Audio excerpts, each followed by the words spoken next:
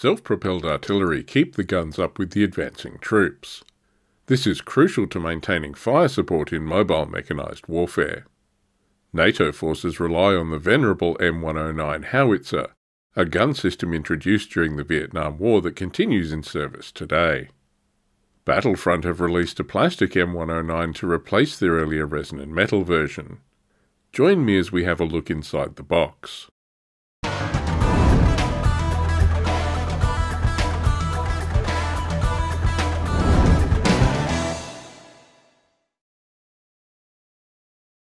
This is the Battlefront M109 artillery battery box set for Team Yankee. As you can see from the line of flags on the box, this weapon system is usable with a slew of different nations in the game.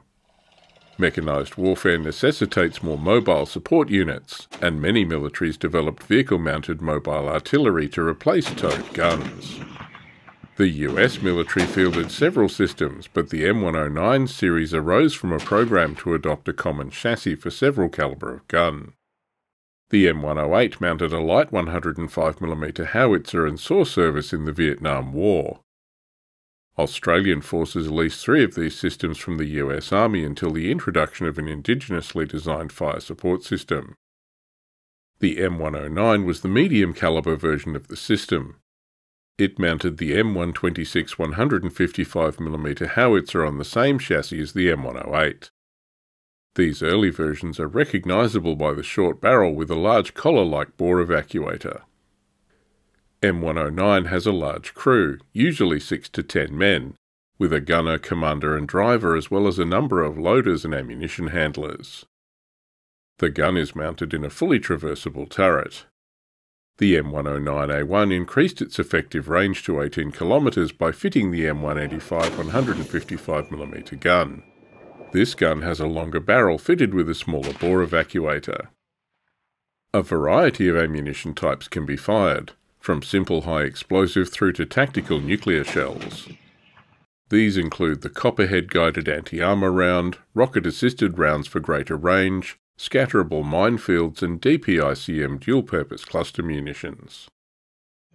Constant upgrades have kept the M109 in service, with an auto-loader system planned for the US M109 A7 in 2024. If we look at the back of the box, there's an image of a completed M109 and an exploded assembly diagram. Parts count is 17 parts, and assembly looks pretty straightforward. Looking closer, there are a couple of options shown here. However, there are additional options on the sprues not covered in the assembly diagram. We'll talk about those when we get to the plastic. The box set includes 3 plastic M109 self-propelled guns, 1 minefield marker and 8 unit cards. The number of cards included shows just how widely the M109 was exported, being used by 7 nations covered in Team Yankee so far. There are no commander figures or decals supplied. Let's look at the plastic. Each M109 comes on a single sprue of green plastic. Parts seem well cast and detail is sharp and well defined. Before we go in closer to look at individual parts, let's look at the main gun options. If you want to build the M108 version for NAM, here's the M103 105mm howitzer. This gun is used with this trunnion piece and should use the flat unarmoured sight cover. Early M109s used this short M125 155mm howitzer with the distinctive bore evacuator. This is used with this different trunnion piece. There's probably a way to magnetise this piece to switch between M108 and M109 if you want to. The short barrel M109 should also use the unarmoured sight cover. The instructions only list this variant for the West German M109G, but the US and British also use this version of the gun if you feel like modelling something a bit different. The longer gun is the M185 155mm howitzer. This was used with the M109A1 model and beyond. It also uses the same trunnion as the shorter 155mm gun. This version can use either the unarmoured sight cover or the raised armoured version highlighted here. The M109A1 featured a bigger turret bustle which is glued in between the stowage racks at the rear. Don't use this piece if you build any of the other versions of this vehicle. Here's the upper hull. There's plenty of good moulded-on detail here, particularly the grills on the engine deck. This should look great when painted and dry-brushed. When firing, M109 uses spades to absorb some of the gun's recoil. These are clearly shown on the hull rear part. The spades are moulded directly onto the hull, so you can't model them in the deployed position. Not an unexpected design choice for a wargaming kit. The tracks are single-piece parts which also include the hull sides. As has become fairly standard practice with Battlefront kits, major joins are present on upper hull edges. Make sure to dry fit and apply pressure during assembly to minimise gaps. You can clearly see the detail in the road wheels and tracks here. The upper turret part also has plenty of detail moulded on. This includes tools and tow cables as well as surveyors' posts used to position and sight the guns. Beyond this part you can see the MG3 machine gun for the commander's position. This is for the West German version. Other nationalities use the M2 50 caliber Browning machine gun.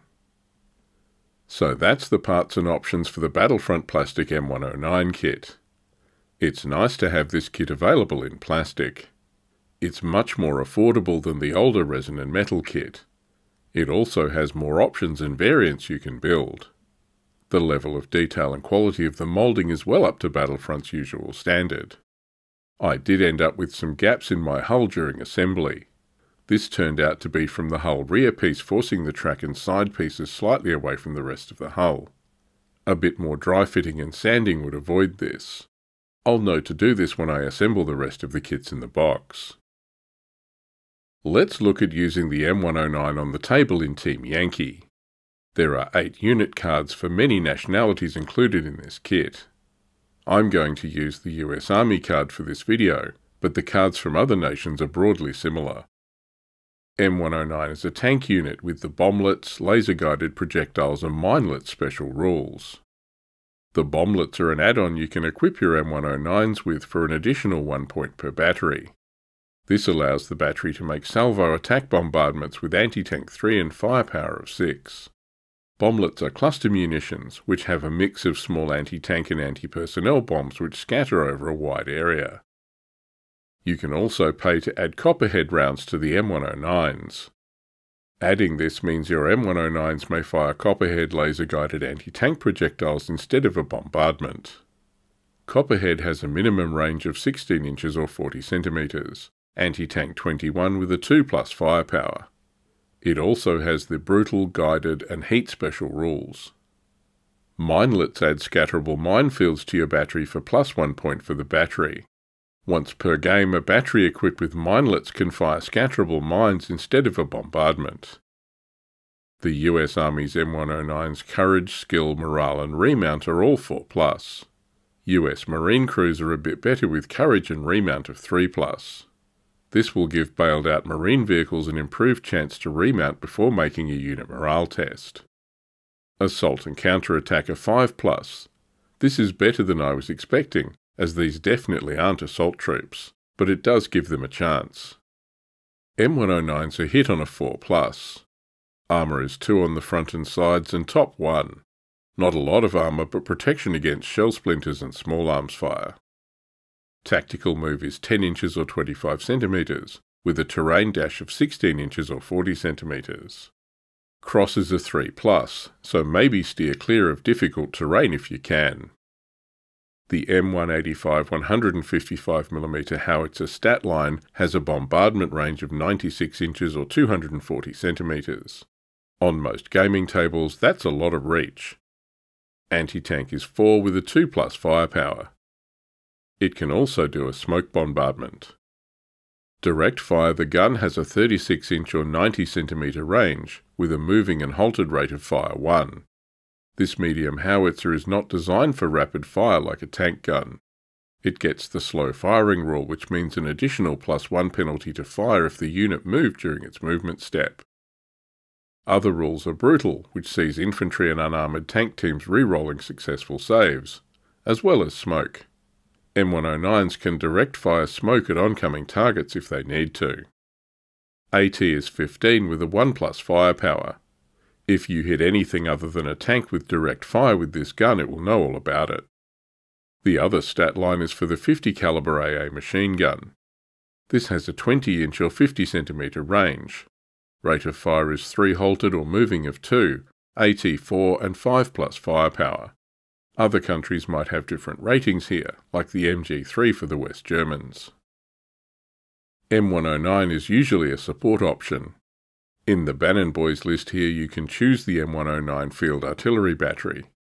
Your options are 3 M109s for 7 points or a 6-gun battery for 14 points. There are additional options here. You can arm all guns in the battery with either bomblets or minelets for 1 additional point. You can choose to take both options. Copperhead guided anti-tank projectiles are more expensive at an additional 1 point for each gun in the battery.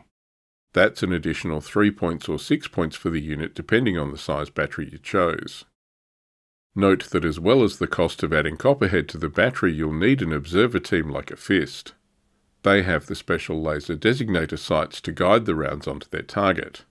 If the specialist observer team is destroyed, the battery can't fire guided projectiles. There's a lot of rules clarification for using guided projectiles in the special ammunition section on page 5 of FM 101. If you get a big battery and add in all the fruit, it can be a costly addition. It comes out at 22 points, 23 if you add in the cost of the Fist observer team. That's a lot of points to tie up in one support unit. You really need to decide what add-ons you need for your game plan when building your list. So that's the 15mm plastic M109 kit from Battlefront for Team Yankee.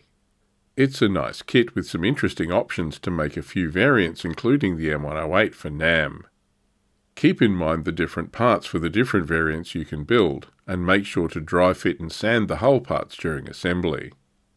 Having a plastic kit available to replace the resin version is great, and because it's used by so many nations, a lot of players will be happy there's now a cheaper alternative. Of course, if you've bought lots of the resin ones already, tough luck I guess. You can commiserate with the Warsaw Pact players who bought lots of resin T55s. Artillery and repeat bombardment are one of the big changes in 2nd edition that will make these units even more effective. Bomblets and minelets are cheap additions if you want to funnel the enemy around terrain or drop big salvos. However, the extra cost of Copperhead would mean it really needs to be a cornerstone of your battle plan to be worth it. But these are a good solid performer and a nice kit. What forces do you plan to use M109 with? Are you going to paint them to suit a couple of different armies? Have you had a lot of success with Copperhead? Let us know in the comments. If you're enjoying Fog of War content, don't forget to subscribe and click the notification bell so you don't miss out on new videos. See you next time.